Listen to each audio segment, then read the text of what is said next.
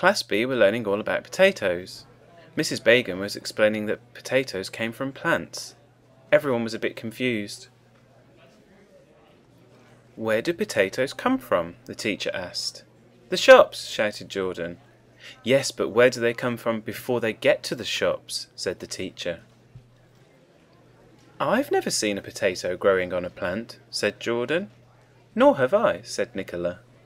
"I think the best thing to do is to grow our own potatoes, and then you'll be able to see," said Mrs. Begum. Everyone was excited about the idea of growing potatoes. "But we don't have a garden or allotment," said Jordan. "I don't think we will be able to grow any potatoes after all," said Nicola. Then something very exciting happened. Mrs. Begum lifted a large box onto the table and pulled out a bag of compost, a trowel and a bucket. She explained that they could grow their own potatoes in the bucket. Everyone was surprised but very pleased. Mrs. Begum pulled the last item out of the box. It was a potato sitting in an egg box. "This potato has been sitting on my windowsill for 2 weeks. Can you see what's happened?" The children looked closely at the potato. "It's got bits coming out of it," said Alicia. "They look like worms," said Ronnie. "The bits are called shoots," explained Mrs. Begum. "The potato has been left to chit, and that means grow shoots." "Right, I need 2 volunteers," said Mrs. Begum. Me, the children called out.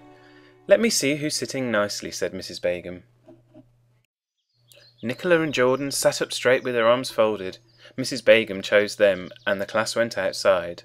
Mrs. Begum asked Nicola to half fill the bucket with compost. Mrs. Begum told Nicola to put the potato in the bucket with the shoots pointing upwards.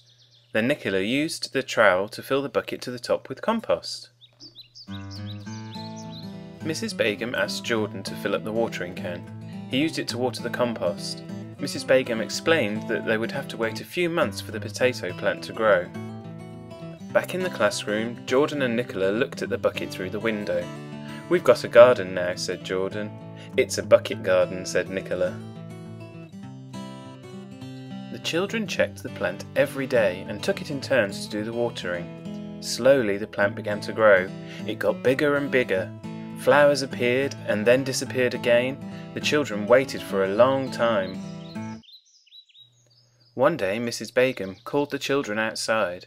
"Our potatoes are ready," she said. Everyone looked at the plant. "I can't see any potatoes," said Jordan. "Neither can I," said Nicola. "It hasn't worked." "Let's see," said Mrs. Begum. She gently tipped the bucket over, and the compost toppled out onto the ground. The children could see the roots of the plant. "Look there, I can see a potato," shouted Nicola, pointing at the bucket. All the children leaned in for a closer look. Sure enough, attached to the roots, they could see not just one potato, but lots of potatoes.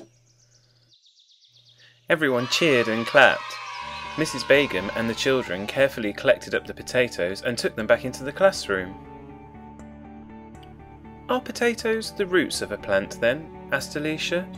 "They are part of the root, but they are called tubers," explained Mrs. Begum. "So if I said, 'Where do potatoes come from?' what would you say?" asked Mrs. Begum. "Potato plants," shouted the class. "You're absolutely right," said Mrs. Begum. "Grown in bucket gardens," thought Nicola, smiling to herself. The class was so pleased with the potatoes that they decided to grow other foods. They planted courgettes, strawberries, tomatoes, and herbs. It wasn't long before they had their very own school bucket garden.